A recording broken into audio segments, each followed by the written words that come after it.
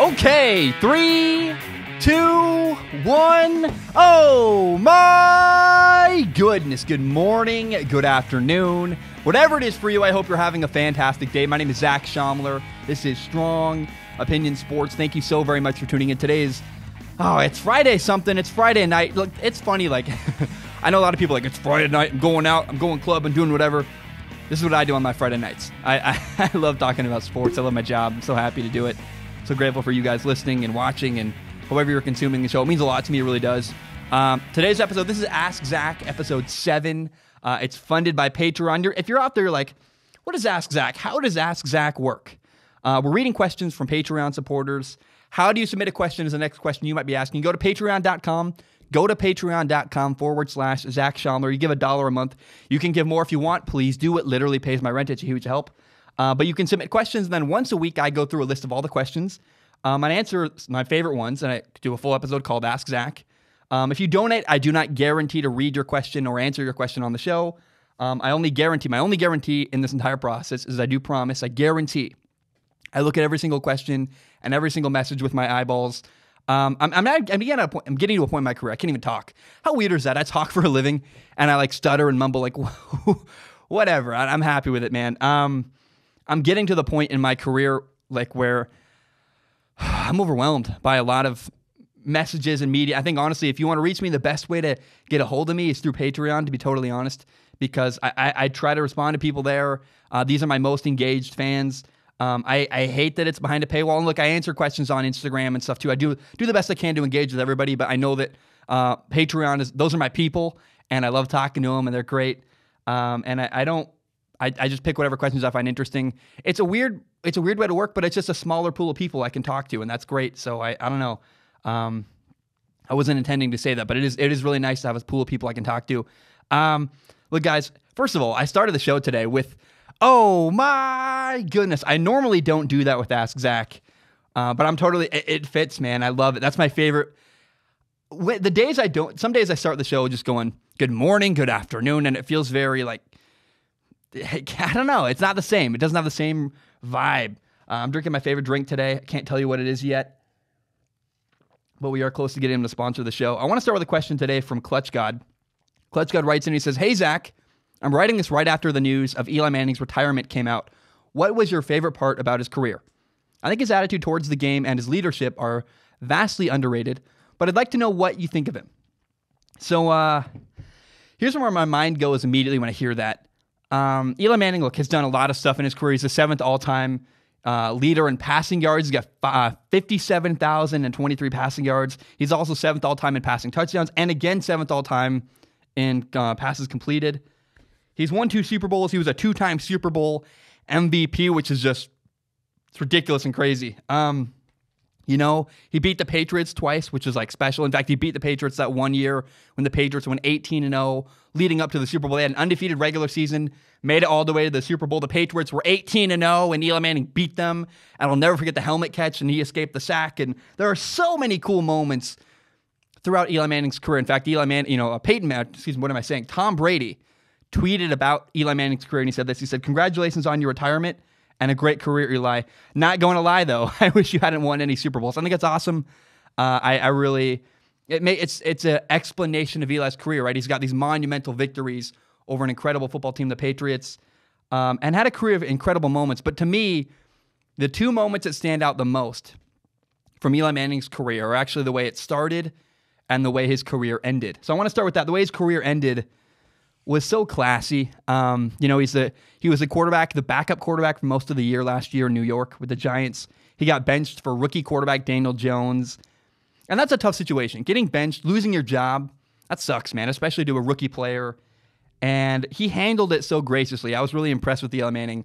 Just being a total pro, being a grown-up, he was very gracious. He seemed to help Daniel Jones a lot on the sidelines and in person. There's that great video of them playing like drinking together at a bar, and it's like, it's cool, man. Like, Eli seems like a good dude who treated Daniel Jones well. I love that. It was awesome. But my personal favorite moment of Eli's entire NFL career actually has nothing to do with him playing. My favorite moment of Eli's career was when he refused to go to the Chargers. If you remember that, it's not only my favorite moment of Eli Manning's career, it's one of my favorite sports moments literally of all time. I love, love, love the story I'm about to tell. Before the 2004 NFL draft, Eli Manning told the Chargers, if you draft me, I will not play for you. He said, I'm not going to do it. And it's ballsy. It's pretty amazing. I want to explain. I'm going to tell you the whole reason why I love it. But first, I got to say, like, the Chargers didn't listen to Eli. The Chargers didn't believe him. They thought he was bluffing. And Eli's like, no, I am not going to give in. I'm not going to play for you. And in the end, ultimately, Eli Manning was traded to the New York Giants. You know, the Giants got Eli Manning, and the Chargers got Phillip Rivers. And I love this. Part of, you know, there's only 2 examples in NFL history where a quarterback has taken a stand and said, I'm not going to play for this team.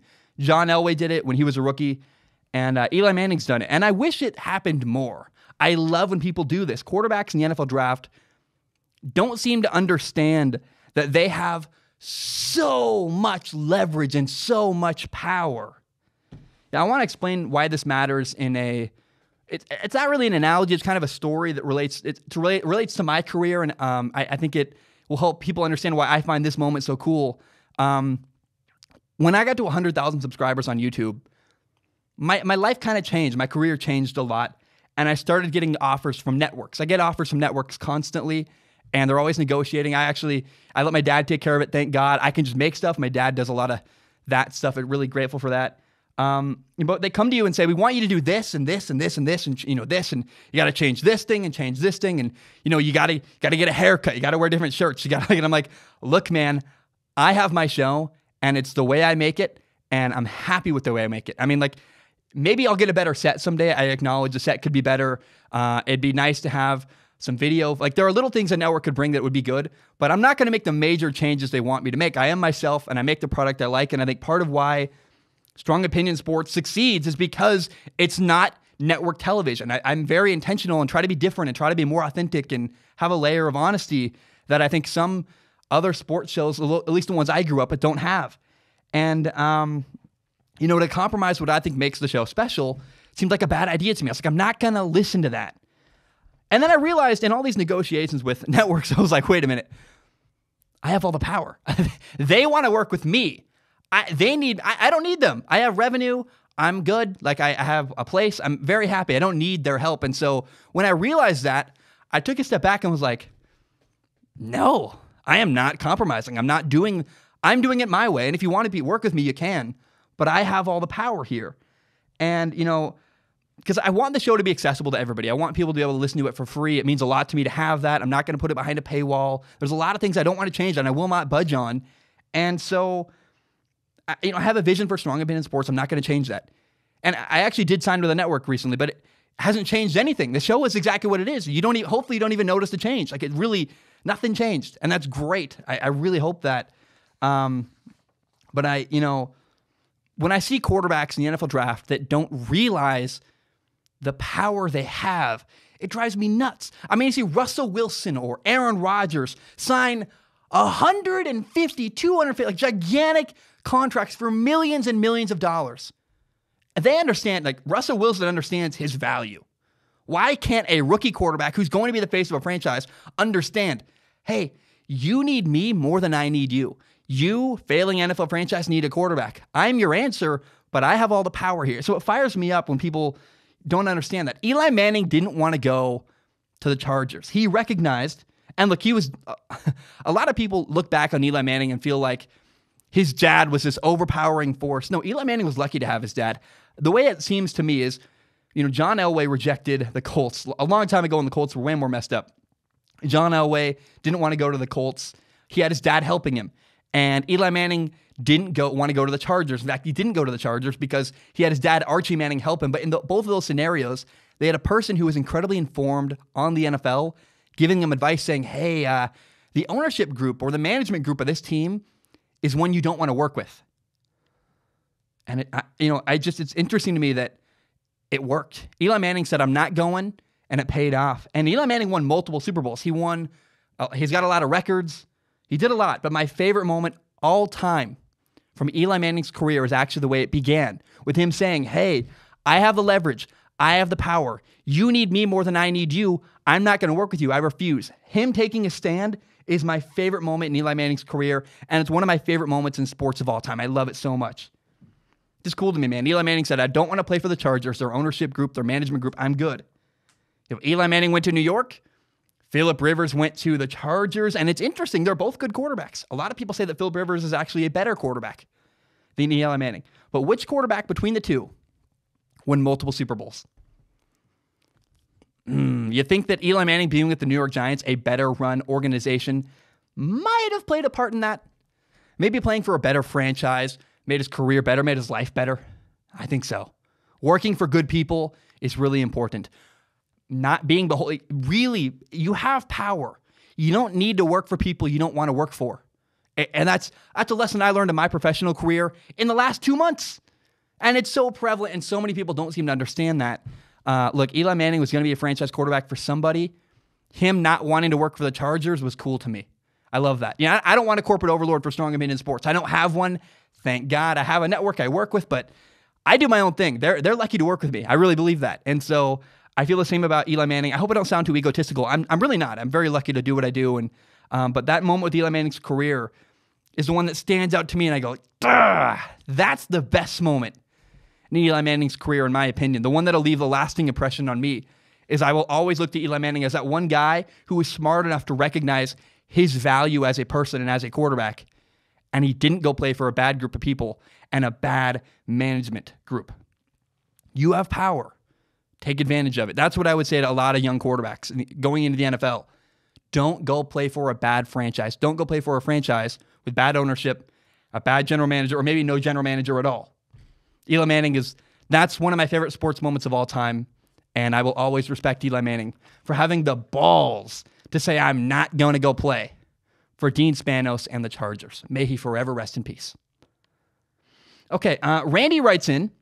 Randy says, is Eli Manning a Hall of Famer? Why or why not? A lot of people want to have this discussion. Is Eli Manning a Hall of Fame quarterback? I've gotten this question, I do not exaggerate, thousands of times. It's Instagram messages is like, I read them too much. It's so overwhelming, actually, how many I get. And I want to be careful here because every time I say something, people misinterpret my opinion on an athlete and think it's personal or think I hate somebody. I love Eli Manning. He gave me one of my favorite sports moments of all time. He's got so many good sports moments. But I do not believe Eli Manning is a Hall of Famer. It's for a very simple reason. The fact that you have to ask says it all. The fact that you have to be like, hey, I'm not sure. Is Eli Manning a Hall of Famer? That pause, that hesitation, that's the problem.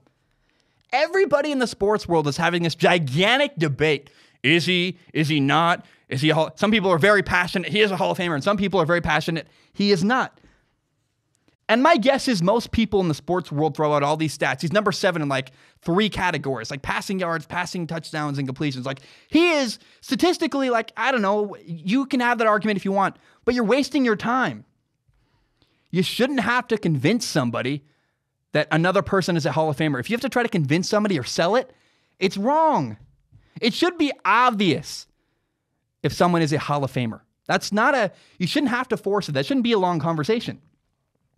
I'm going to make a silly analogy, but it's true. When I go buy jeans, if I'm trying on jeans and I'm not sure, I don't buy them because it's not clear. It's not obvious. It's the same way with Hall of Fame. Indecision is no. If you're like, here's the thing. If you're dating somebody and you're not sure if you like them, end it. Walk away, go find someone you know you really like. I'm going to list some names. Jerry Rice, Peyton Manning, Tom Brady, Ray Lewis, and Larry Fitzgerald. When you hear those names, you think Hall of Fame. Michael Irving, Hall of Fame. There's no debate whether or not those names are Hall of Famers. It's just obvious. It's very clear.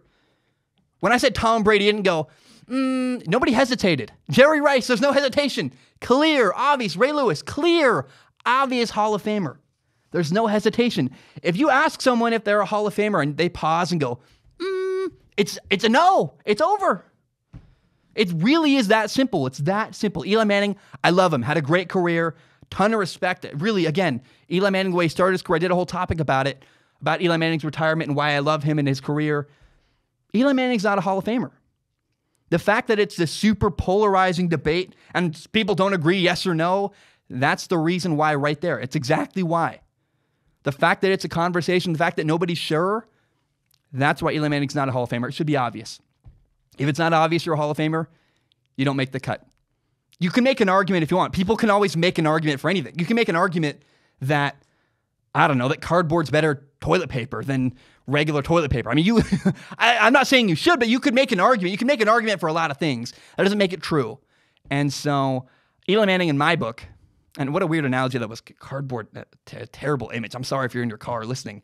But that to me is why Eli Manning is not a Hall of Famer. If he was, it'd be clear and it'd be obvious, and you wouldn't have to ask in the first place. All right, Patrick writes in. Patrick says, "Hi, Zach, another question for you. I just watched the highlights of the Hawaii Bowl, and Hawaii quarterback Cole McDonald had a great day with almost 500 yards passing, 4 touchdowns, and I have seen good performances from him in the past as well. And I wonder, what do you think of him as an NFL prospect? Greetings, Patrick." I'm going to tell you what I see when I watch Cole McDonald. This is not officially a film analysis. If I can get all his film organized, I watched 5 games. If I can get more film on him, we'll do a full film analysis. Right now, I'm not sure. It depends on if Hawaii gets back to me, and we got a lot. We'll see. But there's one thing I want to say. I love the way that Cole McDonald is capable and willing to steal yards underneath. It's a really good trait in a quarterback when he's like, hey, the guy's open at 5 yards. I'm just going to take 5 yards every single time. He does that, and that's really good. That's something an NFL quarterback needs to have, and I love that. And more importantly, he's comfortable doing it, right? He has operated a system for a long time, throwing the ball a lot, many times a game, and he's comfortable stealing yards. That's a huge deal. But I have numerous concerns about Cole McDonald. We'll get into that. I want to say a lot of people like Cole McDonald because of his numbers. He has good statistics. I'm not into fantasy football crap. I hate that. I think a lot of people think that stats equate to being successful as a quarterback or as a player. Having good stats in college does not mean you're going to be good in the NFL. There are endless examples of this. Colt McCoy, Colt Brennan, another Hawaii quarterback. I mean, look at the list of all-time leaders in passing in college. Not every single one of those was a successful quarterback in the NFL. Sean Mannion has incredible stats in the Pac-12. Where's his success in the NFL? It doesn't exist because he's not actually that great. Straight up, I don't like Cole McDonald's mechanics. I also hate his deep ball. We'll get into that in a minute. He has an awkward and slow release. It's kind of a whip. It's a long delivery. He doesn't separate very well. You want to separate and then throw, and he kind of has a long, over-the-top kind of weird release. It doesn't work. And he doesn't have a cannon. I will say Cole McDonald's arm strength is good enough to succeed in the NFL. And with some mechanical tweaks, if he learned how to use his core and how to use his legs, he could have even more arm strength. I mean, there are some throws that Cole McDonald misses downfield because he's not using his legs or he's not using his core. So with some little tweaks to his mechanics, if he works with a guy like Jordan Palmer or somebody and they can really help him, Cole McDonald could make a lot of strides as a thrower of the football. But he throws like a whip. That long delivery, he like pulls it back and then pulls the ball all the way over forward. It causes him to have a slow release. And what that means and the impact that has is that from the time he decides to throw and starts pulling the ball backwards to the ball actually coming out of his hand, it takes a long time. That process is too slow. And it allows defenders time to react. They see the ball go backwards. They go, ooh, I'm going to break. And they break on the ball. By the time the ball gets there, they can knock it away. It's very easy to defend. And a lot of the passes that Cole McDonald completed in college will not be completed in the NFL right now because he's going to play against better, more talented, and faster guys who can recognize when a throw is coming quicker, and they just literally move quicker. So Cole McDonald will not have the same success in the NFL he had in college. And a lot of his statistical success, he has great numbers, but a lot of that is because of the system he ran. He threw the ball a lot. He was throwing the ball constantly. He played for Nick Rolovich, who's a run-and-shoot, technically, offense. There's a lot of ways to define that. It seems like everybody has a different definition of run-and-shoot. It just means he throws the ball a ton, and that's part of why his numbers are so good. I don't love his deep ball either. Cole McDonald can throw the ball a long way. That's not what I'm talking about. People really don't understand arm strength and deep ball. They're totally uninformed on how the quarterback position works at all.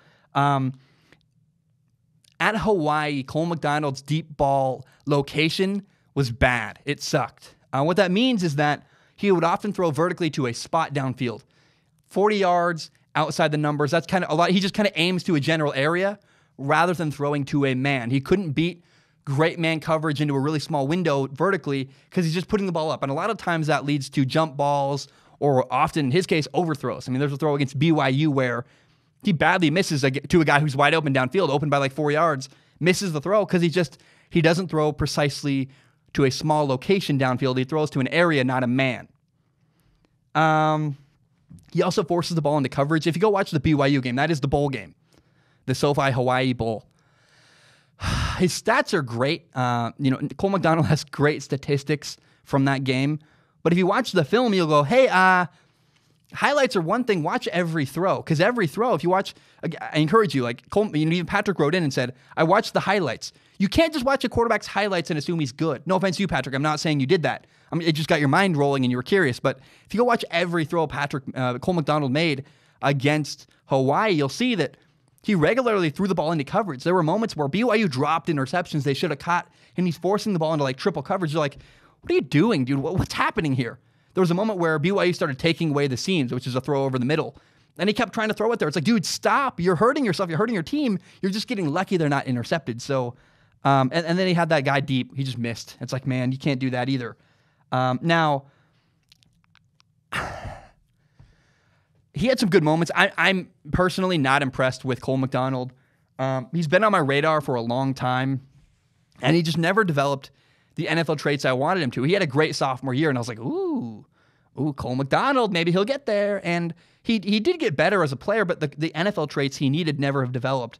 And there is a chance he can succeed. If Cole McDonald can sit for a while and learn and improve and tweak his mechanics and get better at reading a defense and doing a lot of little stuff, great.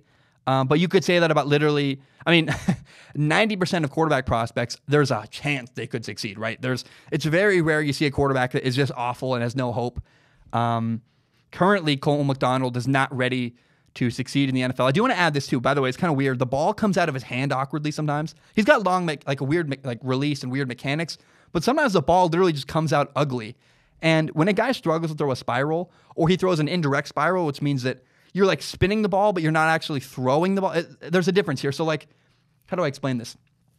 I could throw the ball at you, but the spiral should be directed like where at your small location. Like the spiral should feel like it's coming directly into your soul. Ooh, that spiral's coming right at me.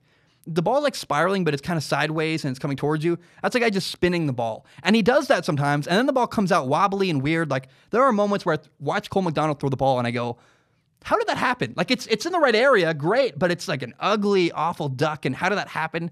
This is a weird minor thing that I don't know how to explain very well, but it is a real factor that makes me go like, can he throw in cold weather? Can he throw in a lot of wind? I don't know. It's like an indirect spiral. It's very awkward. I don't know how to explain this because you guys don't play quarterback, and I know that it's hard to understand, but you do see that from time to time with Cole McDonald. So look, if a team takes him, there is a chance he makes it, right? But the problem is with Cole McDonald, like I would love to see Cole McDonald with the Patriots. I think he fits in their system. They love to steal yards underneath. He could fit really well in that system, but they have Jarrett Stidham, so he'd have to be the third quarterback on the roster. And I think that where Cole McDonald is going to struggle, like he could be a 6th, 7th, or round draft pick, or maybe a free agent added to a team. But most NFL teams don't carry a third quarterback.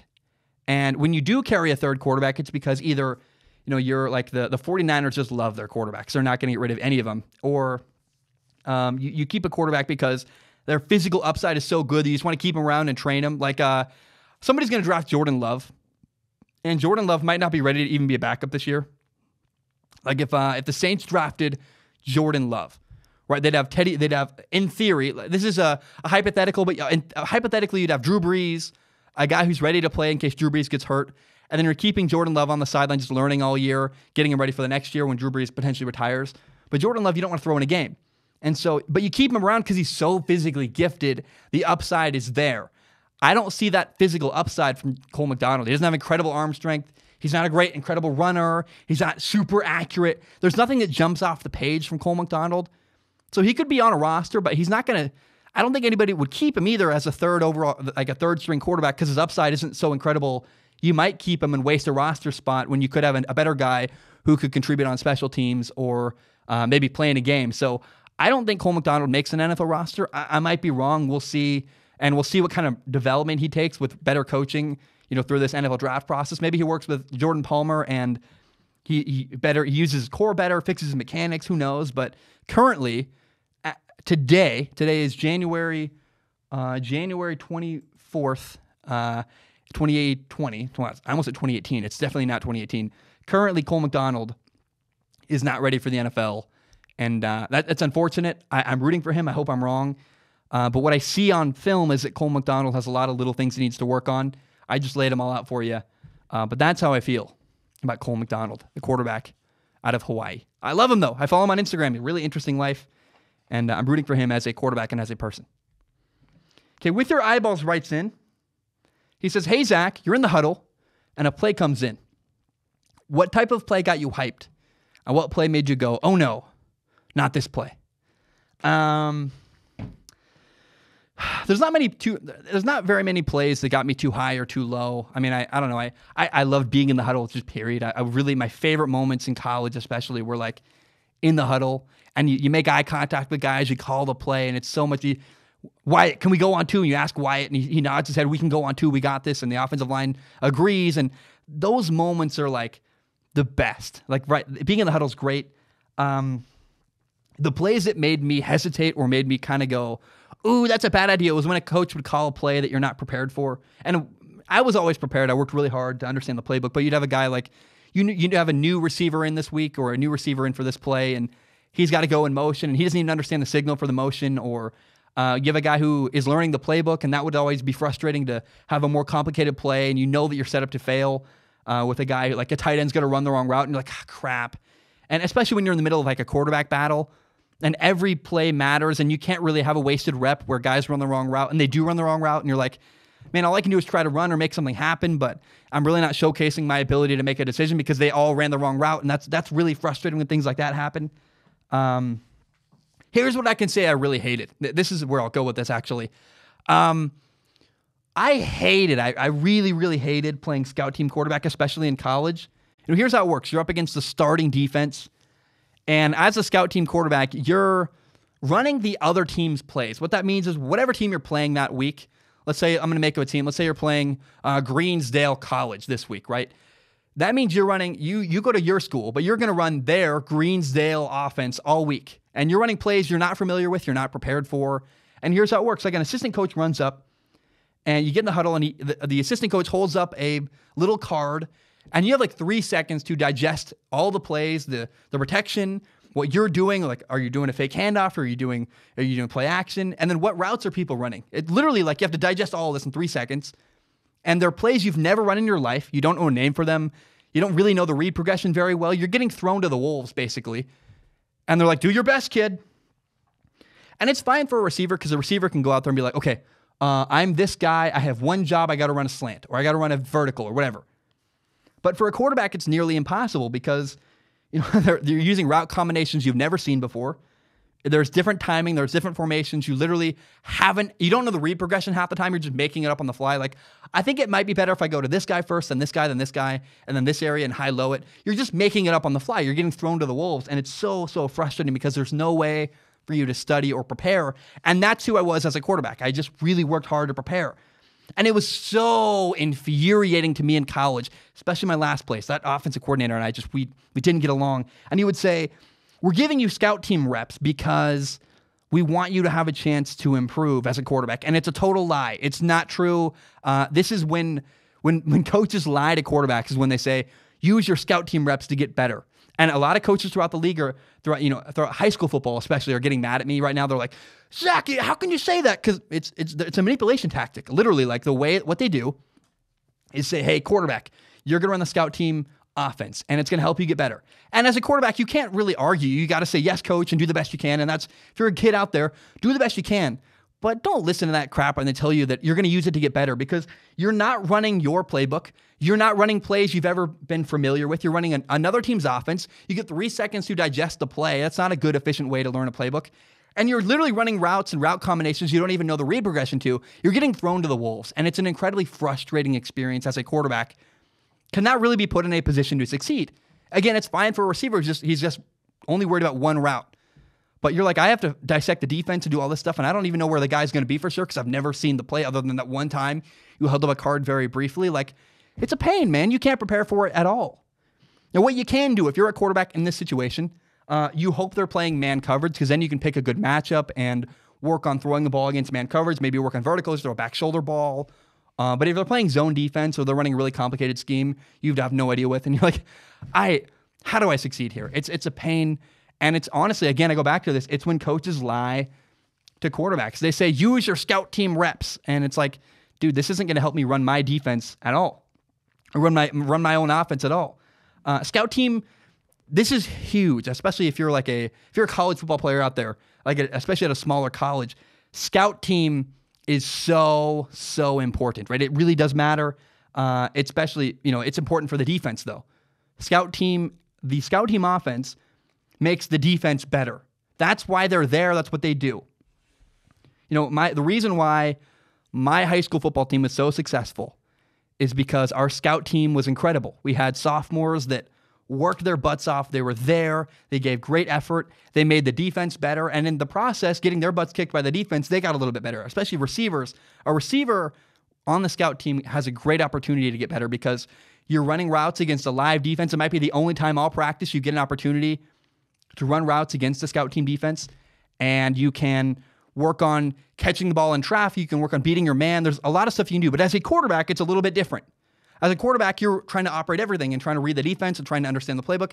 And when you don't have a familiarity with the plays you're running, it's a death sentence. You can't prepare. You're second-guessing your decisions because you're not sure if the receiver is going to be where he's supposed to be. You don't know. You're not familiar with the playbook. And that's an infuriating moment for any quarterback running an offense. A scout team quarterback, it's the most frustrating time of my life. I hated it so much.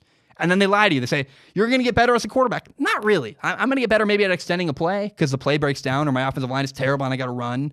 Or you get better at physically throwing a deep ball because you're just picking a matchup on a vertical man-to-man coverage. But you're not going to get better at running your offense, running another team's offense with plays you're not familiar with. So I hated it, man. No preparation. Timing's all screwed up. Those are the plays I hated as a quarterback. When coaches would lie to me and say that running a scout team offense is making you better, it's just false. It's just not true. I have a lot of friends that are high school football coaches out there. I've gotten job offers to be a high school football coach. And I can tell you, man, I would never lie to a quarterback. I'd say, hey, look, do the best you can. You're here to help the defense.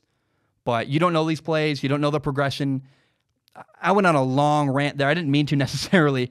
But those are the plays I hated running as a quarterback, were the plays I wasn't prepared for when I felt like I was being thrown to the wolves. Okay, Caleb writes in. Caleb says, hello, Zach. I am very excited for the NFL this year and this new decade in the 2020s. What themes do you think will play out in this era, 2020 to 2029 of football? First of all, Caleb, I love you. You're a big supporter of mine. You're awesome. And I love your question, but I'm going to expand your question beyond and broaden the conversation beyond just football. Because when I read this question, my mind actually went immediately to the NBA and the MLB, Major League Baseball. First of all, I can't wait to see who will be the best player in the world in basketball in 10 years. I don't know. It feels to me like this next decade in NBA is going to belong to Giannis, the Greek freak out of Milwaukee. He's amazing. He's one of my favorite players. The way he's transformed his body, the way he's developed as a player, and he's he's the best in the world, and he's still getting better. It's like, this is awesome. I love it. And I also wonder, will Zion pan out? Is Zion Williamson with the New Orleans Pelicans, is he going to work? Is he going to be Greg Oden and get hurt and flame out, or is he going to become a great star with a lot of longevity? I don't know, but Zion is so fascinating to me. In 10 years, will Zion still be in the NBA? I don't know. I hope so, because it'd be fun if he was. That'd be a great league with Zion for 10 years. Will the Pelicans ever get better? I genuinely wonder, because the Pelicans are this young team with young stars everywhere. Are they going to win? Are they going to make the playoffs someday? Are they going to make a run? I don't know, but I'd love to see that happen. We get to watch Luka Doncic in the next 10 years, which is unbelievable. Will Trae Young ever change the Atlanta Hawks? Ja Morant's awesome. We get to watch the Denver Nuggets develop and get better. And then when I think about baseball, this is brutal. It's going to make baseball people mad, but I genuinely wonder, will baseball be around in 10 years? Is baseball still going to be a thing? I'm sure it will to some degree. But is Major League Baseball going to be on television in 10 years? I genuinely wonder that. I hate the Pro Bowl. I think the Pro Bowl is an insult to football. And I'm not going to watch the Pro Bowl. I don't give it any oxygen. I don't talk about it. It's like my silent protest. I hate the Pro Bowl. I want it to be gone. It's not good for anybody. It's just awful. It's a waste of time. Will the Pro Bowl be around? I don't know. But when I think about the Pro Bowl, it's weird to me that the Pro Bowl is an awful product that nobody likes and not very many people will watch. But it still gets higher ratings on television than some of the Major League Baseball playoff games, which is just crazy to me. Baseball is at a low point right now. Cheating is causing them to really deal with problems. The majority of people in college or in their 20s don't care about baseball. It seems to me like, first of all, the unwritten rules of baseball are killing the sport. I hate it. I think social media needs to be more prevalent. They really have this lockdown on social media. They don't let people share their videos. They're a pain. They make people like John Boy. John Boy Media is like the best thing in the world for baseball, and they're not nice to him. They're not better to him. They should really let him monetize his videos. They should let him do more, but they have this lock and key thing that makes his life harder. They take the personality out of baseball with their unwritten rules, like bat flips. I love them. That's my favorite moment in baseball. A guy hits a home run, and he stares down the pitcher. He flips his bat to celebrate. That's awesome. And baseball doesn't like those, which is so dumb. Like social media loves them. When I watch during the NFL season, every Saturday and Sunday, all I see on my phone are guy dancing, he scores a touchdown. What's his dance? How does the team celebrate? You don't get that moment in baseball because they censor it. They don't like it. They literally hate personality. And it seems to me like the only people I know in their early 20s that watch baseball are literally dudes who used to play baseball in high school. And that's not a big enough group of people to sustain the business that Major League Baseball is.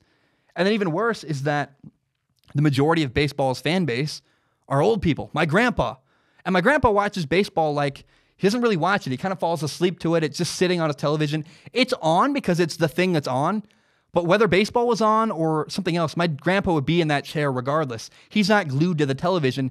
It's background noise. And that's what baseball is for a lot of old people. What happens when old people die? Because if you don't know, this is a really controversial opinion. It's actually not an opinion. It's fact. Old people die. What happens when their fan base, the majority of their fan base, dies and gets so old they're just not around anymore? Their fan base is literally going to die off in Major League Baseball. So I don't know, man. What's going to happen to baseball in the next 10 years? I have no idea. I'm so curious. In football, I do wonder. I said I would talk about football. Oh, I'm so curious. Will the Cleveland Browns ever make it work? Are they ever going to win? I so badly would love to see the Browns win, but they might not ever make it happen. And then how is the quarterback position going to evolve and change in the next 10 years?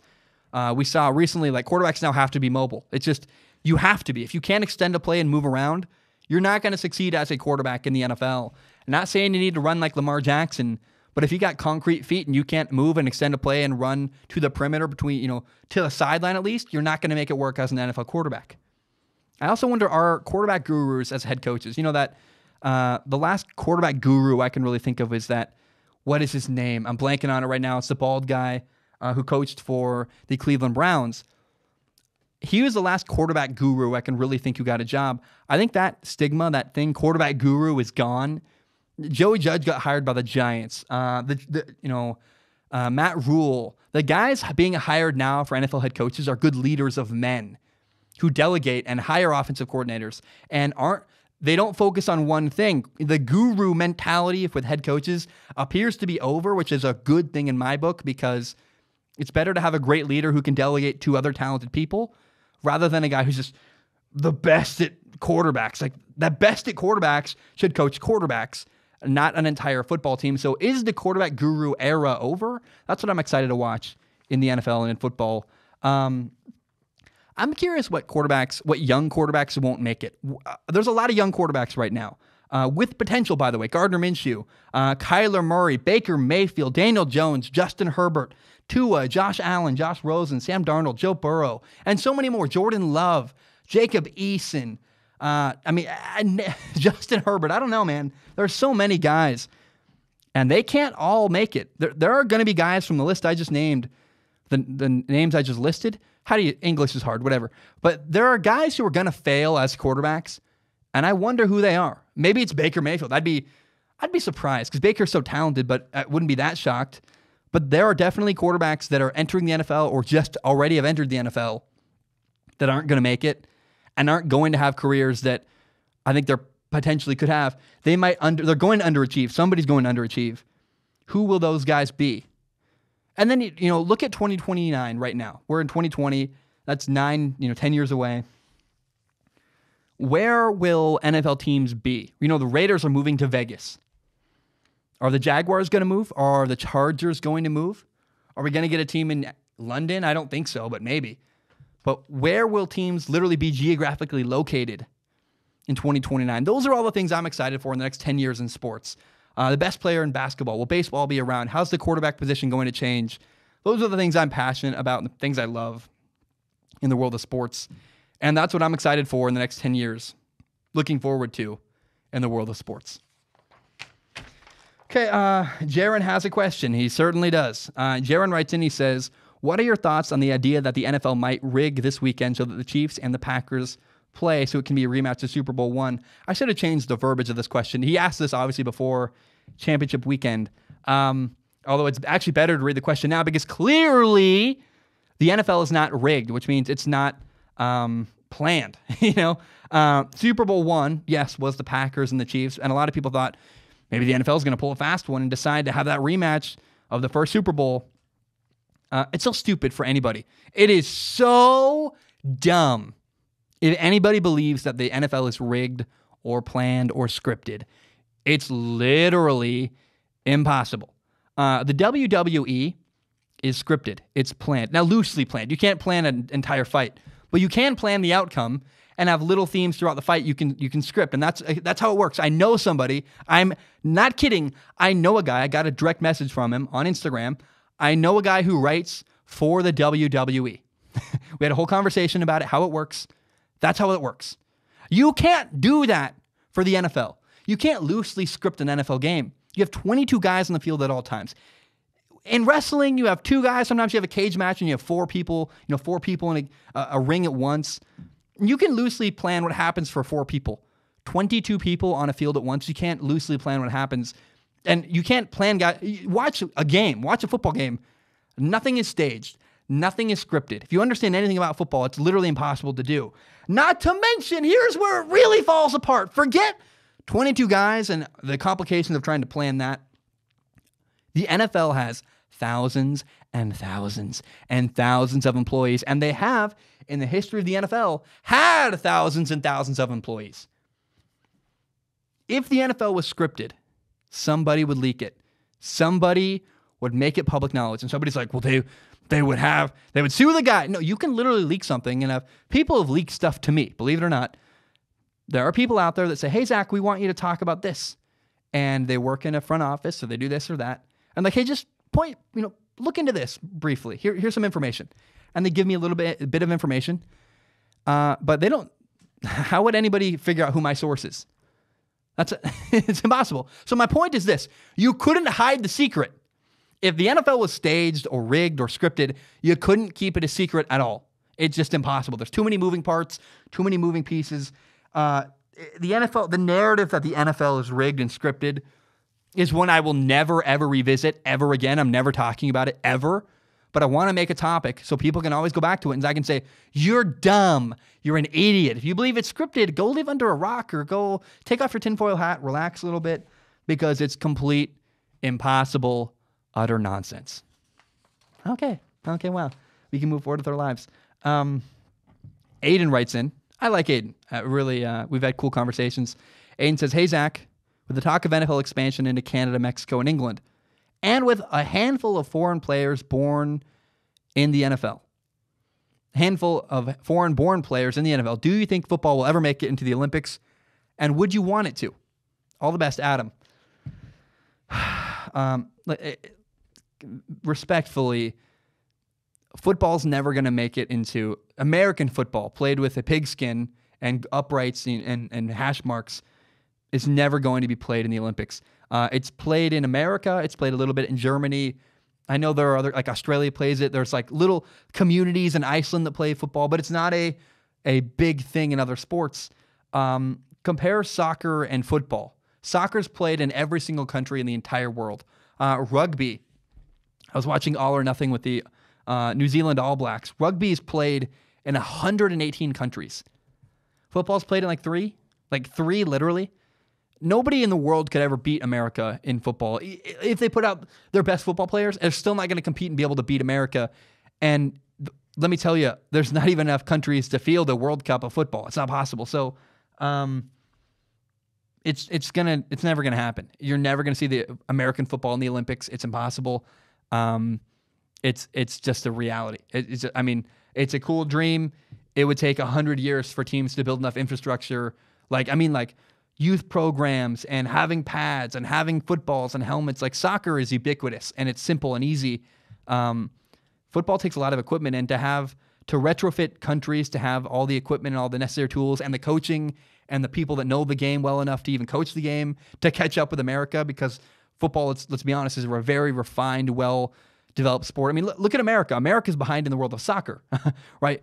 I live in America. We don't have the same coaching infrastructure that other countries that have soccer do. That's why America is behind in the world of soccer, because our infrastructure relating to soccer isn't developed enough compared to Britain or the UK or Germany or France or Brazil. I mean, there's just not a culture of soccer the same way there is in other countries.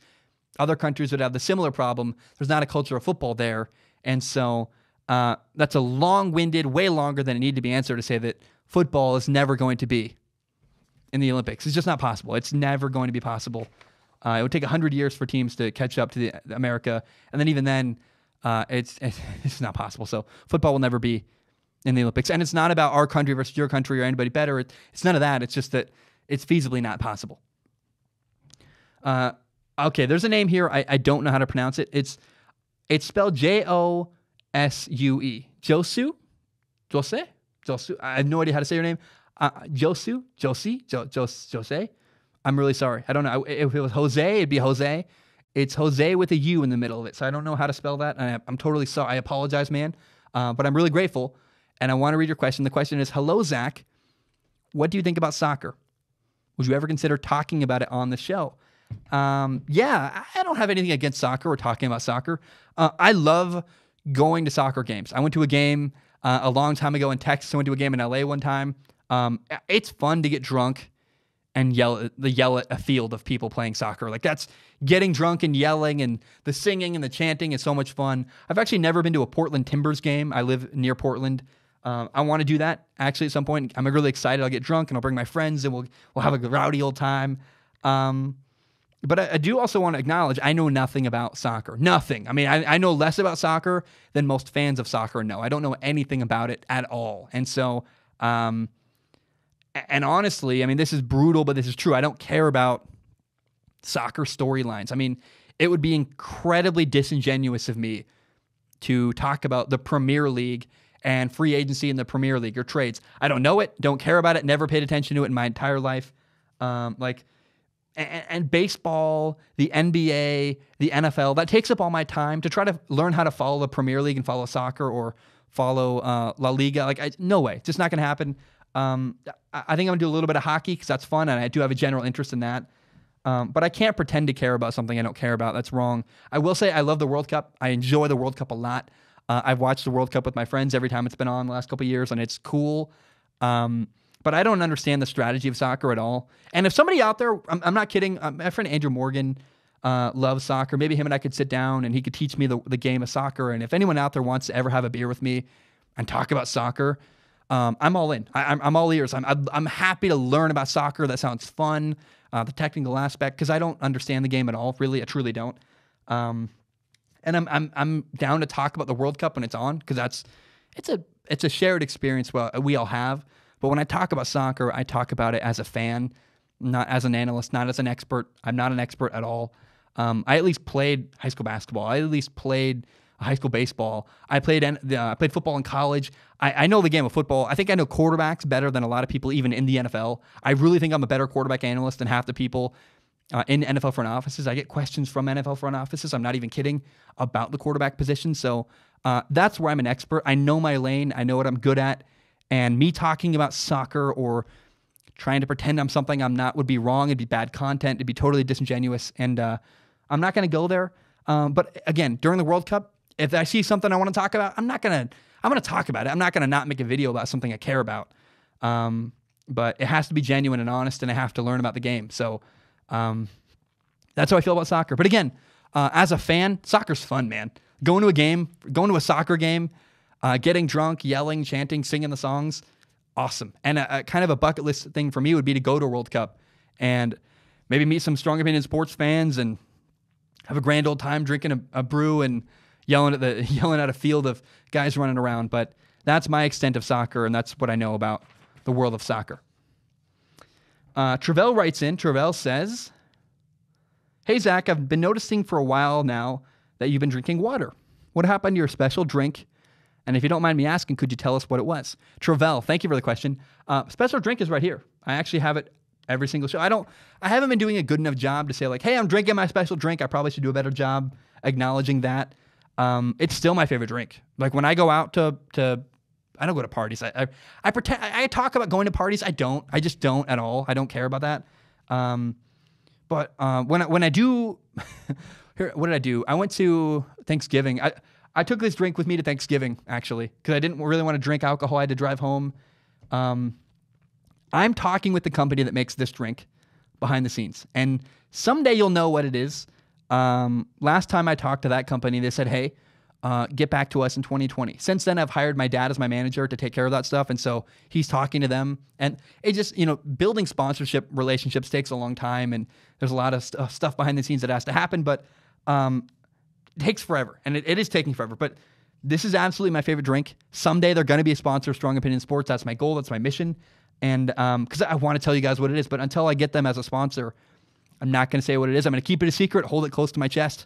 But Travell, someday, the day that you know what I'm drinking is a day you and I can celebrate, because that'll be a really cool moment for the show. It means we got the drink sponsor I've wanted for 6 months. And so I'm going to keep that to myself and not tell you what it is. But someday we'll celebrate together on the show when I say, the drink is blank. And you'll be like, oh, that's cool. I never expected that. So, yeah, I'm going to keep it a secret. But do know that someday that is coming. I'm going to drink some of it because my eyeballs are like, when you have something in your throat and it makes your eyes water? I'm there. Ooh, what's happening? Oh, I'm having a moment. I should break. I'm not going to because we only have 1, 2. Okay, we have a lot of questions left. I'm going to recover. I got this. I don't need to take a break. We're 52 minutes in. What the heck? This show blows my... I guess really it's like 15 minutes because I hit the timer, then it takes a while. I walk around the room and set up stuff, and then I end up talking into the mic about 2 minutes after I set up everything up. But, wow. We're ways in. Seb writes in. Seb says, hey, Zach, here's a non-football related question for you.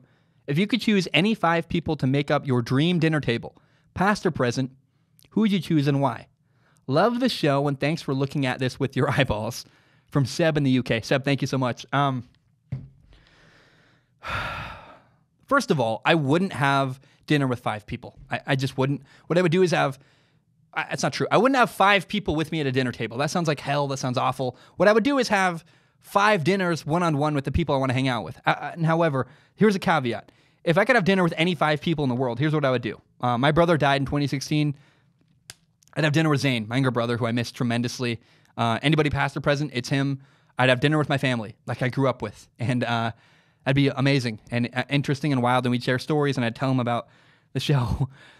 And I'd tell him about Strong Opinion Sports. And it makes me want to cry because I wish so badly I could tell my brother about what this is, man. The coolest part of my life is something he never is going to get to experience. My job is everything to me, and Strong Opinion Sports is the most meaningful thing I've ever done in my lifetime. And my brother Zane will never know what that is. And that's pretty painful and rough. And so if I could have dinner with anybody in the world, past or present, automatically it's Zane. Now, let's say I'm gonna fun with this question though, because I do have 4 other people I want to talk about that if it wasn't Zane, there's other people I'd love to meet with. And I feel kind of guilty because there's no like world leaders here. There's not like, maybe I should have put like Martin Luther King. That'd be really interesting to hear his perspectives, but I don't have anybody like that. For me, it was people that have been influential in my life that I'd love to talk to. And then one guy that just fascinates me. The 4 people besides my younger brother Zane who died that I'd love to have dinner with, and again, it'd be one-on-one because I want to have one-on-one conversations, is John Bellion, he's my favorite artist, Tom Brady, Gardner Minshew, and then Shahid Khan, who is the owner of the Jacksonville Jaguars, Shad Khan. He was born in Pakistan. He became a billionaire. He literally made himself a billionaire. A lot of people that are billionaires in the world, or a lot of people that are multimillionaires, are people who came from money. He did not. He at one point, I was reading a story. He made like $1.20 an hour at one point, one of his jobs in America. Like he made himself what he is, and he's a billionaire. And I would love more than anything to hang out with Shahid Khan and hear his stories and hear about his life, because he is the most underrated, fascinating owner in sports. I mean, I don't know how, like, nobody seems to recognize Shahid Khan is incredible. We don't talk about him. We talk about Jerry Jones. We talk about people who's a fine dude, but Shahid Khan is like the most underrated owner in the NFL. Nobody talks about him. If I could have a beer with anybody in the NFL related to the NFL, it's Tom Brady or Shahid Khan. I mean, he's so cool, and nobody understands. I should make a whole video dedicated to why Shahid Khan is like the coolest dude in the world. I really should. As I'm talking about this, I'm realizing I got to make a video about Shahid Khan and explain to people why the Jaguars owner is such a fascinating, really cool dude. Again, it'd be 5 dinners, one-on-one. I want to talk to you guys one-on-one. I'd meet with Tom Brady. Tom Brady has been one of the most inspirational people in my entire life, because his story, Tom Brady, if you don't understand, Tom Brady's, I mean, I guess he's good looking, but he's not physically gifted, right? He doesn't have a giant arm. He's not fast. The reason why Tom Brady's so great is because he's prepared, and he works harder than you and everybody else in the NFL. He literally has dedicated his life to playing quarterback. And I'd love to meet with him and have some of his wisdom rub off on me. It'd be just interesting to me. Gardner Minshew is the most interesting man in the world. I saw Gardner Minshew is so cool. Gardner Minshew put a picture on Instagram, I saw it this morning, where he had his very first mustache he ever shaved in a plastic bag, and he said, "I'm selling this for $1 million. Is it real? Is it fake? Is it a joke? Is it not? Who knows?" And that's why Gardner Minshew is so cool, right? He's a dude. He wears aviators. He gets in jet planes. He's the coolest dude in the world, in my opinion. Like, just cool. I mean, like, in the old school cool. Like, this dude is amazing. So self-aware, so secure. Like, I have like kind of a man, like, not a man crush isn't the right word, but like, dude, he's just the coolest. Gardner Minshew, I would kill to do an interview with him. If you're out there, Gardner, if you're out, literally, Gardner Minshew, if you're watching this video by any chance, I'd love to meet you. In fact, there was a guy in NFL Europe one time, I guess he was in Europe. It was when the Jaguars played in London, and Gardner Minshew was signing autographs, and he was actually talking to him. He said, "Hey, do you know Zach Schomler?" And Gardner Minshew goes, "That's the guy who made the video about me, right?" I'm like, "What? Gardner Minshew watched my video, or at least knows my video exists? What the heck?" To meet Gardner Minshew and like shake his hand and hear his life story a little bit would be incredible. And then John Bellion. John Bellion is my favorite musical artist. And he doesn't give very many interviews. He's an incredibly cool dude. His lyrics have so much depth. And if I could just shake John Bellion's hand and tell him thank you for his music. And look, even if I met him for 5 minutes and just had a human moment with him, and I said, "Man, I don't want to take too much of your time. I just want to tell you thank you." Because John Bellion's music has gotten me through the hardest moments of my entire life. I mean, his music, it's incredible. Listen to Money Right, M-U-N-N-Y, Money, but with a U, Money Right by John Bellion is an incredibly beautiful song, all about the struggle of trying to make it as an artist, right? And the failure, and how he talks about in 8th grade, he was depressed. And at 19, he was depressed. He dropped out of college, which I dropped out of college at 19. Like, I get it. Like, his journey to me just resonated so much with me. And the song is literally my life. I mean, when I was 22, I was depressed. When I was 19, I dropped out of college. When I was 22, I finally made it as a content creator. And John Bellion's the same way. He made it when he was 22. The song is him going, 8th grade, I feel depressed as blank. Fast forward, now I'm 22, and with perspective looking back, the journey makes sense. So John Bellion, I'm just going on a rant, is my favorite musical artist in the world.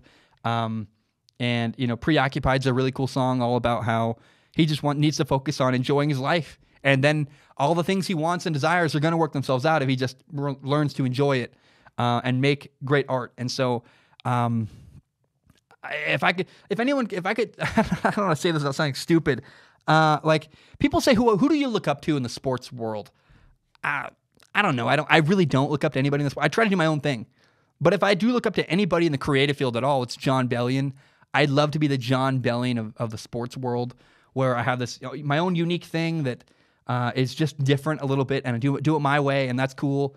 And I don't follow the rules that you're supposed to in my industry. I just have fun with it. And so, John Bellion, again, the 5 people I'd love to have dinner with if I could, it'd be my brother Zane, because that self-explanatory, man. My brother Zane's dead, and I would give anything to see him again. And then Shahid Khan, the owner of the Jaguars, is an incredibly cool dude.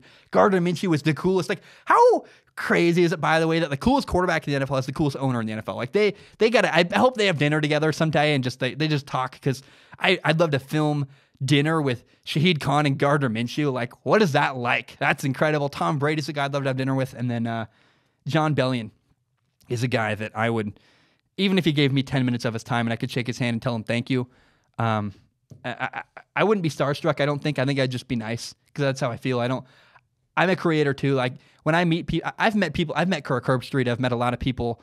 I met what's the guy, the coaches from College Game Day. I did College Game Day. I met Tom Rinaldi. I met what's the guy from Howard something? The guy from Michigan who had the return. He's a return man. Point is this: I've met a lot of people in the world that are kind of bigger names than you'd think, and my time in LA and my time here, and I've never really gotten starstruck, because I understand that they're just people who have a job. And so I guess maybe the reason I say all that's because if John Bellion ever sees this, John, I'm out here. I'd love to buy you dinner. I'd love to talk to you privately, man. He's my favorite artist in the world, and if you don't say it, it never happens. So all I can say is put that out to the world. Maybe John Bellion, someone's listening, and get me in touch with him, because he's just the best. And I'd love to just have a real human conversation with him, talk about life, and it'd be an amazing thing. Guys, I want to shift gears now to Tristan. Tristan writes in, he says, "Hey, Zach, my question of the day is, what is your favorite genre of music? Love the vids." I don't have a favorite genre of music. It's really like, well, it's John Bellion music is my favorite. I mean, I 95% of all the music I listen to is John Bellion, literally.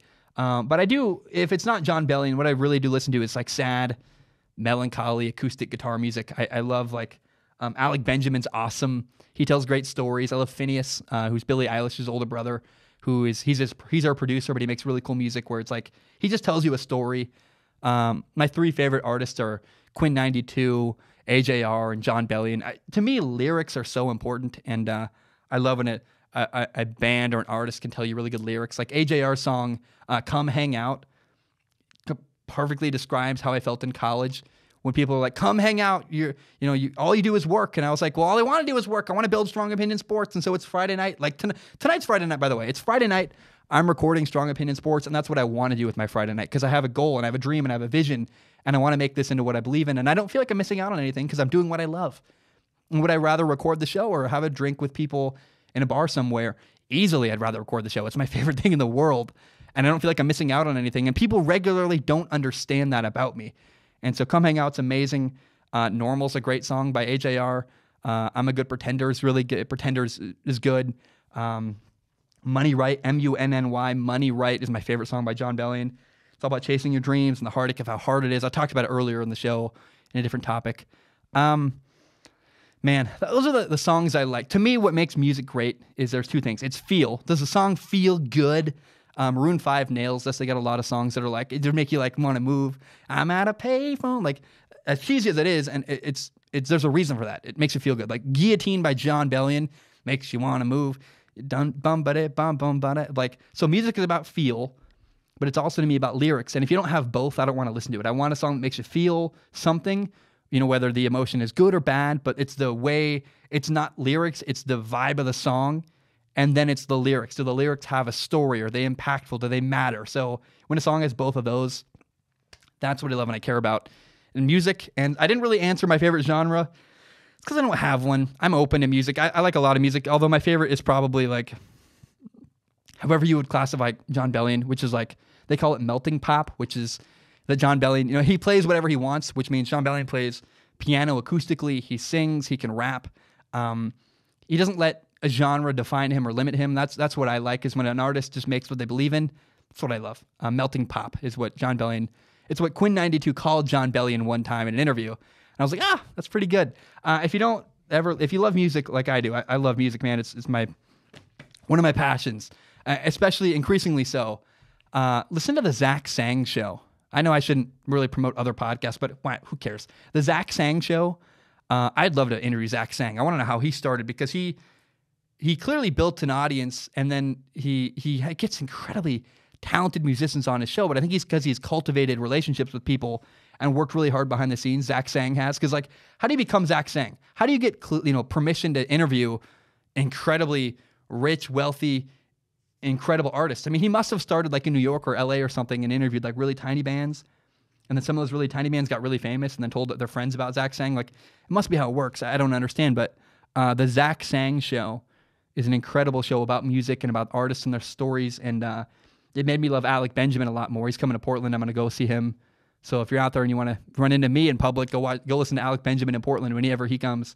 But Tristan, I didn't directly answer your question, but I kind of did. I talked about music a lot, and maybe that's what you wanted to hear. So my favorite artists, Quinn 92, John Bellion, AJR. That's all I have to say about music and my passion and love for music. Patrick writes in. He says, "Hey, Zach, after you talked about your favorite movies of all time, I wondered what your favorite TV shows are. Mine are BoJack Horseman, because it has great jokes, but is amazingly real and tackles mental health issues very well." Interesting. I didn't know that. I didn't really read I read the show part, but didn't read the rest of the question. BoJack Horseman, huh? I should look into it. He also says, "I love Mr. Robot because it is incredibly well written, shot, and acted. I like the main actor in Mr. Robot. I recommend you watch these if you haven't seen them. But anyways, which shows do you like? Greetings, Patrick." My favorite show of all time. It's unparalleled. You're going to laugh at me. It's Survivor on CBS. I love Survivor with everything I have. It's like, if you don't know Survivor, what it is a bunch of people get put on an island for 39 days, and every 2 days or so you vote someone off the island until you have 3 people left, and then 10 of the people you voted out, or I guess it's 9, go on the jury, and you have to explain to them why they should vote for you now to win. I didn't explain it well at all. If you don't know Survivor, you don't know Survivor. That's a you problem. Survivor's incredible, man. I'm a nerd. Like, I'm a gigantic, massive Survivor nerd. Like, more than you would think. I understand. Like, I love the way the show's edited and produced, and I can predict what's going to happen in an episode based on the editing of the first 10 minutes, roughly, which is like, I have a skill now because I watch so much Survivor. I've watched every season multiple times. I'm a nerd. My girlfriend makes fun of me. That's a new thing in my life. I haven't told anybody about that, but I guess I do have a girlfriend. And like, one of my dreams in life would be to go on Survivor. I don't know how that would work because I'm a public figure to some degree, and I would have to explain why I'm leaving for 39 days. Maybe that's all. Maybe I'd be like, "Hey, CBS, I won't tell them what I'm doing, but can I at least tell my audience I'm leaving for 39 days?" And I could kind of hint and a nod, and it'd let me go. I don't know. But yeah, Survivor's my favorite show of all time. There are a couple other shows I love. I love Curb Your Enthusiasm. It's the best comedy show in my opinion. It's that or Seinfeld. They're the best. And to me, though, it's Larry David is the guy who wrote Seinfeld. He's also the guy who writes Curb, and he's the main character of Curb Your Enthusiasm. It's on HBO. And the situations that Larry David, the main character, and the guy, he's both, he plays himself in the show. And it's so cool because in the show, he finds himself in these just complicated social situations, and the way he deals with it reminds me so much of me. Like, he's a curmudgeon, he hates people, but he's got to talk to people and work with people, and oh my gosh, it's the best. He's just, why you haven't ever seen Curb Your Enthusiasm? It's not for everybody because it's, some people hate it. They just think it's boring. They don't get it. If you don't get it, you don't get it. No problem. But if you ever get the chance, give Curb Your Enthusiasm a try. It's phenomenal. I love Game of Thrones. I know that Game of Thrones is, it's not cool to love Game of Thrones because of the way it ended. I thought the ending was fine. I've never understood why everyone hated the ending of Game of Thrones. Like, people are like, it had a sad ending or it had an unsatisfying ending. I'm like, it's Game of Thrones. When did Game of Thrones ever have a good ending? Or have, like, 6 years, and was it 8 or 9? However many seasons of Game of Thrones, right? The show was known for being unsatisfying. It was known for having characters you love die and having sad moments. And that's why I love Game of Thrones, because it was real and it was honest. And of course, the show ended in an unsatisfying, sad way.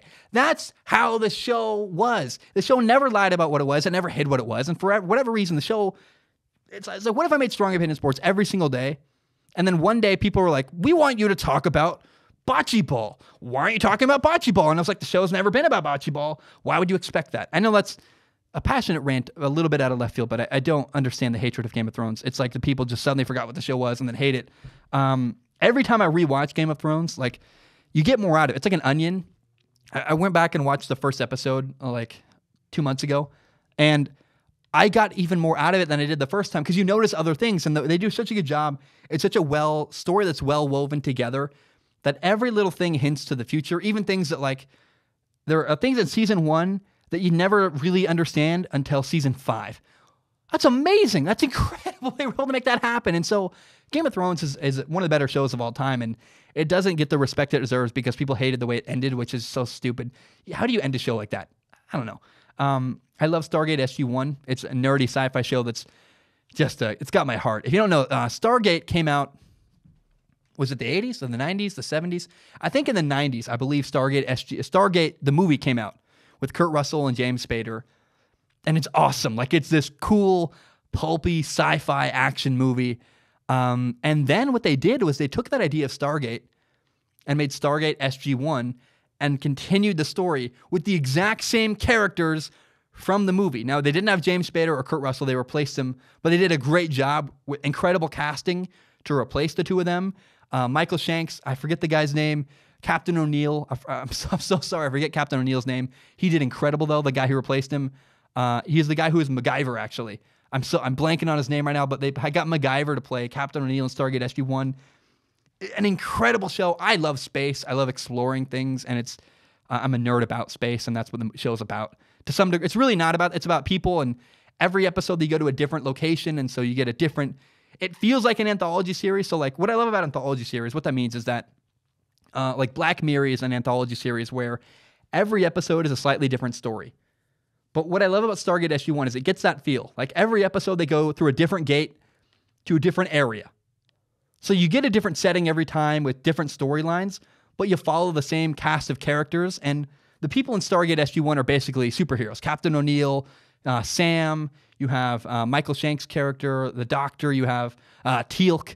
They're like superhero characters that go on adventures together, and it's like, God dang it, man. It's so much fun. I love Stargate. It's on Amazon if you ever want to watch it. Watch the movie first. Watch the Stargate movie, then watch the TV show, and it's just phenomenal. The TV show Jericho is really great. Jericho's on Netflix. It ended unceremoniously and ended early. They did give like an hour and a half episode to kind of end the show and wrap it up a little bit better than they could have. So it does get it got canceled, but they got kind of an ending to it, which is cool. This is a show where Jericho is about the United States getting nuked. The world is like destroyed. However, it's not a post-apocalyptic show. It's not like Walking Dead. It's not like The Road. I mean, there's still society. There's still power. They have generators. They're learning. It's really, they have an infrastructure there, and it's a little town trying to cope with what happened in the world, and it's really cool. Great show on Netflix. And then there's another show on Amazon Prime. Is the last show I'll talk about. It's called Modern Love.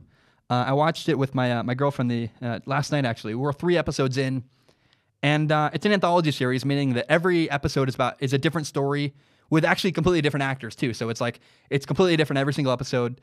And it's moving, man. It's so well written. It's an incredible show. The first episode it's about a doorman who cares about a girl and his fatherly love, basically, for this character. And you're like, oh, I already, like, go watch it. Go watch Modern Love on Amazon Prime. It's phenomenal. It literally, I'm not kidding, made me cry in each one of the first 3 episodes. It's just phenomenal. The third episode is Anne Hathaway, and it starts weird. You're like, what is this? I hate this. And I hated it, but you're supposed to hate it. It's supposed to feel off and weird. And it's just incredible, man. It's so good. So the 6 shows I mentioned, Survivor, favorite show of all time, not even close. I love Curb Your Enthusiasm. It's great. It's a comedy. Game of Thrones is great if I don't know how you haven't watched Game of Thrones, but it is phenomenal if you ever get to watch it. And don't listen to people who say the ending's terrible. It's worth it. It's just a great show. I recommend it. Stargate SG-1. If you love sci-fi and you want a fun superhero, it feels like they don't have superpowers or anything, but you get to love the characters, man. The characters are awesome. Their relationships with each other. Stargate SG-1 is phenomenal. And then it actually does tie into Stargate Atlantis, so if you ever want to, you can watch both the series together. If you're a huge fan like I am and a huge nerd, it's great. Jericho is incredible. It's on Netflix. And then watch Modern Love. It's on Amazon Prime. It's an Amazon original. Modern Love is great. Survivor, Curb Your Enthusiasm, Game of Thrones, Stargate, SG-1, Jericho, and Modern Love. Those are my favorite television shows of all time. Let's move on to the last question of the day. Henry writes in. Henry says, do you think that the window for the Chiefs to win a championship will close after this season if they don't get it now? While Mahomes is obviously great, I fear that his weight on the salary cap in the next seasons will result in a lot of playmakers currently on the offense departing from the team.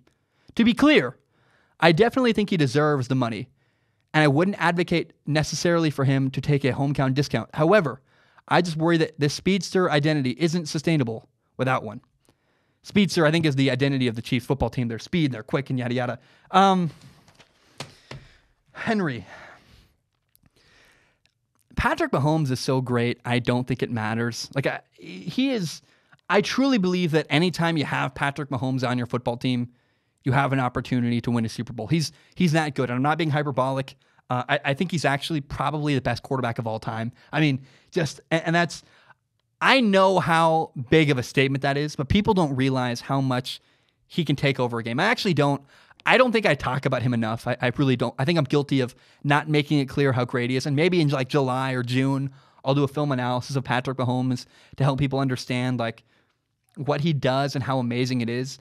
But he's a cheat code. I mean, like, actually for real, Patrick Mahomes is almost not fair. Like how good he is and how much he can beat you. Like no matter what a defense does, they're wrong. He's gone on a tear of the NFL, and nobody has any idea how to stop him. That's why the Super Bowl is going to be so cool, because maybe finally the 49ers have an answer that can beat Patrick Mahomes. You don't beat Patrick Mahomes, you only slow him down. And so I think if you're an NFL general manager if you're the Chiefs general manager, all you're trying to do is put a competent team around Patrick Mahomes and then let Patrick Mahomes do what he's good at. And he really is good enough.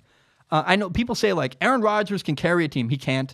A lot of quarterbacks can't really carry a team. Patrick Mahomes is the best quarterback I really think of all time. He just is. I mean, I've never seen a quarterback better than Patrick Mahomes. It's unbelievable to me. It's kind of insane how much like the media especially kind of like on my phone, when I go on my phone, I feel like all I see is Patrick Mahomes. And so sometimes that does deter me from talking about him, because the people who are obviously amazing are less interesting to me. Like Kirk Cousins is so fascinating because he's not clearly great. There's like a story there. Is he not? I like that's the discussion is fun for me. Like, is he good? Is he not? Trying to understand that. But Patrick Mahomes isn't as exciting to me because it's like, he's amazing, like obviously. And then when I get I get from my phone especially, I get like an attack of Patrick Mahomes all the time because everybody is always talking about how amazing he is. And I think that a little bit has deterred me from talking about him. But I gotta say, like he actually for real literally is the best quarterback of all time. Like he literally is. There's nobody who's had a better 2-year stretch who's been more dominating and better against defenses. And I don't think there's an answer to beat him. As long as he's healthy and can run around like enough to buy time, you can't beat Patrick Mahomes. And so I just don't think I don't think I've given him enough oxygen. I don't think you can talk about him enough because he's literally, I mean, I'm going to repeat some stuff I said in my last couple podcasts. Patrick Mahomes, you can run the right defense and you can cover everybody perfectly and you can be right. I mean, the defense can make the right call, can play great coverage, and he can still beat you. Either he'll extend a play and throw the ball downfield, or he'll extend a play, make someone miss, and run. And he's not even known as a running quarterback, but against the Tennessee Titans in the AFC Championship game, he had a 27-yard run for a touchdown, and you're like, where does this come from? Or you can have everybody perfectly covered, and he'll make an incredible throw that nobody else in the world can make. You can't beat Patrick Mahomes. You can only slow him down. And so arm strength, preparation, he always knows his matchup. Most guys who are as good as Patrick Mahomes, who are this gifted, they always have a problem. Like when I was growing up as a quarterback, there were always guys who were like 6'7", had rocket arms, were gigantic, and I was better than all of them because I worked harder. They kind of just showed up and knew they were the best, and they didn't need to do the work. They didn't need to have better footwork. They didn't need to have great accuracy. They didn't need to have a great understanding of cover two and defenses because they could get away with it. I wasn't talented enough to get away with it, So I had to do the work to do other stuff. And it's rare to find a quarterback who's incredibly physically gifted who also does the work, because their whole lives they've been able to get away with not needing to do the work. Patrick Mahomes is that rare. Even Brett Favre, God bless Brett Favre. Brett Favre, incredible arm. His knock was he didn't do enough work, I don't think, on the side to be prepared. I mean, we caught the tail end of Brett Favre's career as the NFL just changed right at the end of Brett Favre's career, but Brett Favre would not be the same quarterback if he played today, because he wouldn't work hard enough. He wouldn't be prepared enough. He'd have to change his approach, or he wouldn't make it. He'd be just a guy with an incredible arm. He'd be Deshaun Kaiser, who had a great arm and didn't make it. Deshaun Kaiser, the quarterback out of Notre Dame a couple years ago, would have been incredible if he played in the 70s and could have just chucked it deep and thrown the ball 15 times a game, but that's not how the world works anymore. So my point is to praise Patrick Mahomes. Like, it's rare to find a guy as talented as him and as physically dominating as him who also does the work and understands defenses and is incredibly prepared. He's an anomaly. He's the greatest quarterback I've ever seen in my life. I mean, I don't say that hyperbolically. A lot of people in the sports world say these grand statements and they're just talking. I'm not just talking. I don't know how I would stop Patrick Mahomes, because he's just amazing. And he just deserves a lot of credit. So long rant is over. Is the Super Bowl window going to close for the Chiefs if they give Patrick Mahomes a gigantic contract? I don't think so. I think their team won't be as physically gifted, right? They're not going to have as many weapons. Maybe they won't have as good at pass rushers, or they won't have as good at receivers, but they're still going to have Patrick Mahomes. And anytime you have Patrick Mahomes on your roster, you have an opportunity to win a lot of football games and potentially to win a Super Bowl. Guys, my name is Zach Schaumler. Thank you so very much for tuning in. Before I end the show, I do want to say this. If you're struggling, please go get help. 4 years ago, February 8th, 2016, my younger brother died. Took his life, committed suicide, and it was the worst thing I've ever been through. Now, the suicide hotline is 1-800-273-8255. The suicide hotline is 1-800-273-8255. I tell you that because if you talk about suicide, you're obligated to mention the suicide hotline. Now, the suicide hotline is not perfect. It does... I hope you talk to people in your life, or you talk to a therapist, or you go get professional help. Talk to somebody, though. The reason the suicide hotline is important is because if you have nobody else to talk to, you can call them. But if you can, talk to somebody in your life. My brother took his life. He killed himself, and he never told anybody how much of a hard time he was having. I went home one day, found him dead on the floor in his bedroom. That's awful. I mean, I don't want that for anybody. And I don't want you to die if you're listening out there and you're having a hard time. So I encourage you, if you're struggling, don't suffer in silence. Go talk to people. Go get help. If you need to call the suicide hotline, do it. If not, go get help from somebody. Don't do what my brother did and not talk to anybody. Now, more importantly than that, that's not true. It's not more important. But another lesson I learned when my brother died is that you got to make it clear to the people in your life you love them. I'm not suicidal, but I didn't do a good enough job telling my brother, I love you, I care about you. If you're having a hard time, you can come talk to me. My brother and I hung out constantly, like all the time. We worked together, we played Halo together, and my brother never once told me how much of a hard time he was having. We never had that conversation. We had very shallow conversations about girls and movies and sports and video games, but we never had that conversation we needed to have. And so I encourage you, don't be afraid to have conversations with depth. In America especially, like masculinity, it's like, I'm tough and I don't cry. And I had to learn how to cry. When my brother died, I literally had to accept the fact that crying is valuable and necessary. It's okay to cry. It's okay to be vulnerable. It's okay to have emotions. And so don't be afraid. Don't be so macho that you can't have a conversation with somebody. If you're having a hard time, or if you care, like, maybe you're not having a hard time, or maybe your friends aren't having a hard time, but still tell your friends you love them, you care about them. I send my friend Elijah a text every couple of days. He's in the Air Force. He's the coolest dude, one of the best dudes I've ever met. I'd love to hire him someday to help me edit the show. Elijah's the best. And I send Elijah a text every couple of days saying, hey man, I love you. I'm proud of you. Rooting for you. Hope you're doing well. Just so he knows that I care about him. I really want Elijah to know he means a lot to me. And so I encourage you, tell your friends how much they mean to you. Don't hold back. Don't be afraid to be vulnerable. Tell the people in your life that you care about how much you care about them and how much they mean to you. Guys, my name is Zach Schaumler. Thank you so very much. I can't say this enough, guys. I love my job. I'm incredibly thankful and grateful to do it. And the next time you see me, we'll be doing a Drew Lock film analysis. It's almost done. I'm editing it right now. I've changed the process of how things work. Every time I make a film analysis video, I kind of shift it and tweak it just a little bit to make it a little bit better, a little more efficient, make it better for next time. I'm so excited for you guys to listen to that and to hear that and to see that. Guys, my name is Zach Schaumler. Thank you so very much for tuning into Strong Opinion Sports with the bottom of my heart. You guys are why the show works. You guys are why I get to watch football and get paid to do it, which is just the best. It's a dream come true, and I can't say how much I'm grateful for you guys. So, guys, thank you so much. Have a great day. I love you, especially you people on Patreon. You know who you are. You mean the world to me. And bam, we are